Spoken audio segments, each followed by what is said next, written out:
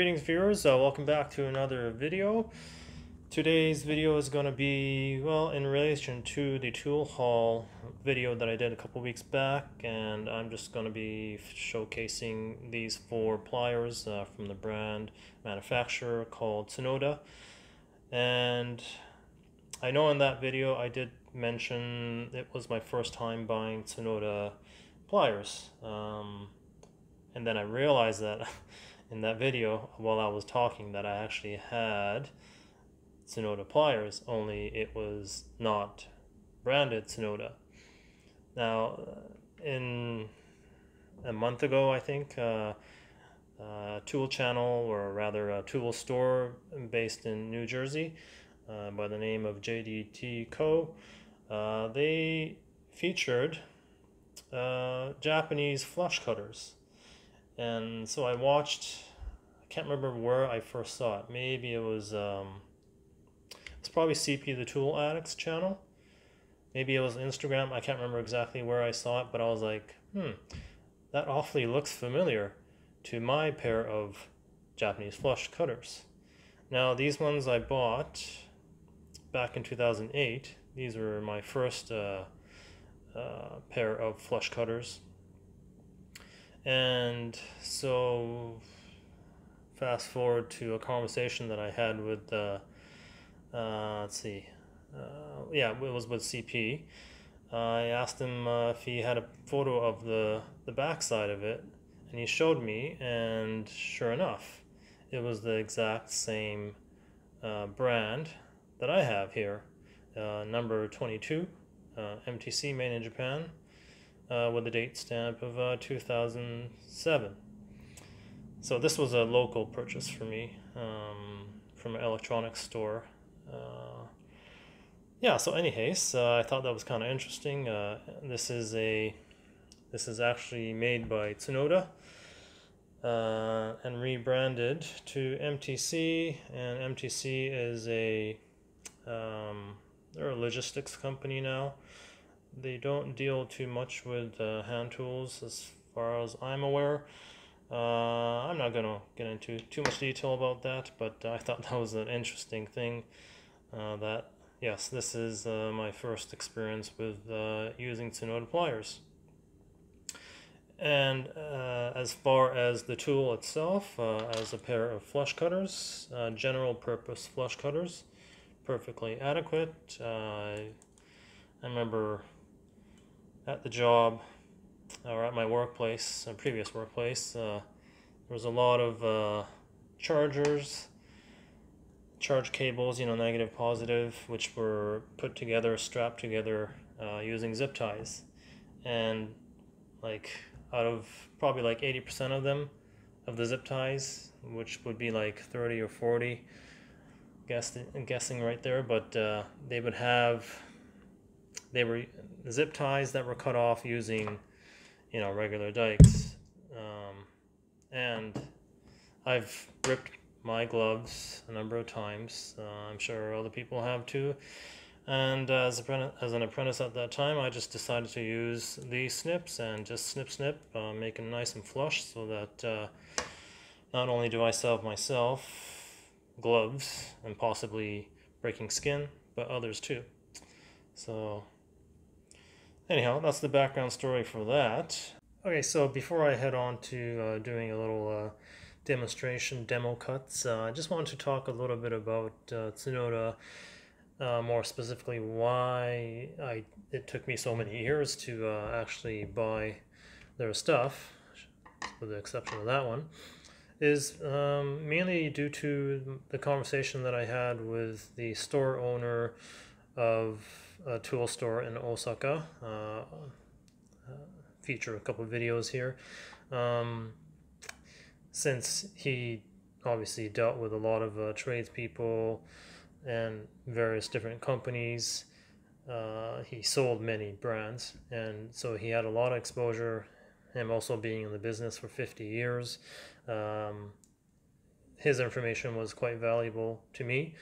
And so I asked him what he thought of Tsunoda, and his reply was that Tsunoda PTC is geared more towards the DIY market and not necessarily for professional tradesmen. So I guess I was biased, maybe, maybe skewed in my decision to not try them out. That kind of stuck with me.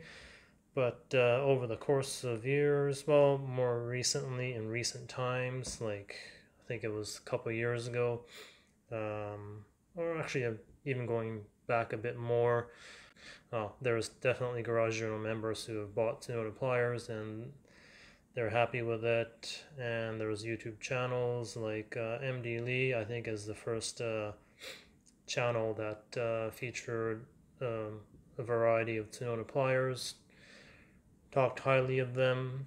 There's also CP the Tool Addict, Autobahn Dan, etc., that have featured Tsunoda stuff. And so thanks to you guys and the community that, I decided to give them a shot, and here we are today.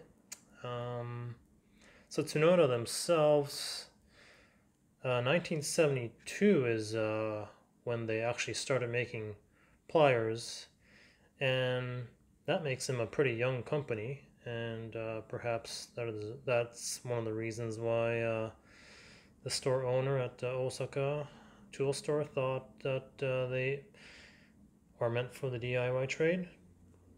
Or not only that, maybe Tsunoda themselves, when they started their company, they wanted to get into a market that was kind of untapped. Maybe they wanted to produce things that were more geared towards the DIY market. So maybe they just wanted to get that pie or that segment, and perhaps that image stuck along for a long time. But I've noticed in the past maybe 3 years, 2 or 3 years, Tsunoda as a company, maybe marketing division, the executives, maybe there has been a change up, and they've revamped their website. If you go to their website, it looks very nice. And as far as marketing, they have a storefront on Amazon. So they're venturing. I think they're looking more outside of Japan as well now to spread their name, and I think it has worked. Availability from Amazon, I think even Amazon.ca, Amazon.com, obviously. So, did I already mention that they're a pretty young company? 1972 is when they started. So, and then in 1991, they started a plant in Thailand, and in 8 years' time, they were able to certify that plant in Thailand, which produces some of the TTC stuff. They were certified to be a JIS certified plant. So there you have it. So let's get on to the actual cutting demo. These being a flush cut, they would have absolutely no problem cutting things like zip ties, cable ties, with absolutely no protrusion. Oh, yes, it does take a little bit of okay, take a look at how thin of a sliver shaving that I can cut to make that absolutely flush. Once again, take a look at that sliver, or a thin layer rather. It's almost translucent. Let's see if I can do another one. Maybe use something like this here. I can even go this way.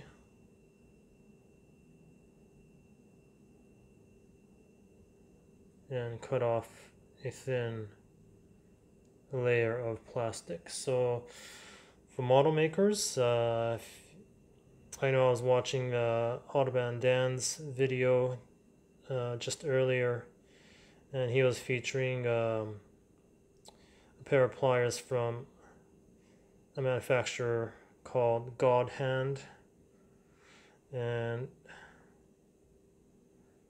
those pliers have a good reputation for model makers. However, they have a pretty steep price point of, I think he mentioned $50 or $60. However, these ones, I would consider them entry-level plastic pliers, perfectly suitable for model making. Although I shouldn't say that with too much confidence because I don't actually do model making. But this is what they advertise them for. And for 10 some odd dollars, I think this is a good choice as a starter. You don't have to shell out big bucks. Give them a shot. Moving on to, well, let's just compare it real quickly to the standard flush guts. Now commonly available or conveniently available from JDTCO. These have a much different action, as you can see and hear. They do cut flush, yes, but they definitely have a different action in any case. Moving on to these, what I would call Japanese style compound cutters. Tsunoda is not the only manufacturer that makes compound cutters in this type of format, where you have stamped, rolled, I think these are aluminum handles, and mated with forged cutting heads. I've seen Chinese, Taiwanese, I would assume, are copies of these Japanese style ones, but there are other Japanese manufacturers that make this style. Yeah, let's just jump on to cutting things. I got a roofing nail here. It's just going to be my little receiving, and so, oops. Get that in there. Nice smooth action there. Not too much hand fatigue when compared to a similar pair, at least in length, diagonal cutters, which take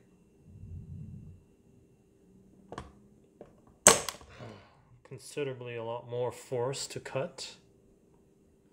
It does cut nonetheless, but if I were to cut the ends of nails, you know, like in a roofing nails inside a shed or something like that, you know, the ones that are protruding through the on the inside, I would much rather use these to cut, because I can cut them pretty much without a death grip.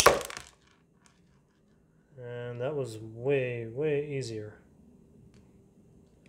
Well, that's a feature of the compound action cutter. And likewise with the end cut, you know, if you're dealing with confined space, now you can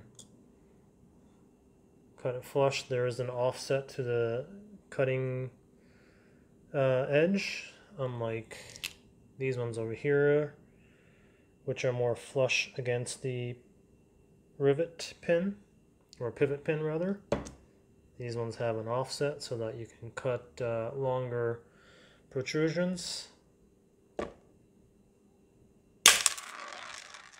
Bit more sound there, but let's take a look at the cutting edge. Focus.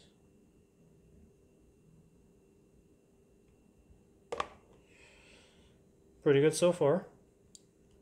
All right. And one last one is this guy here.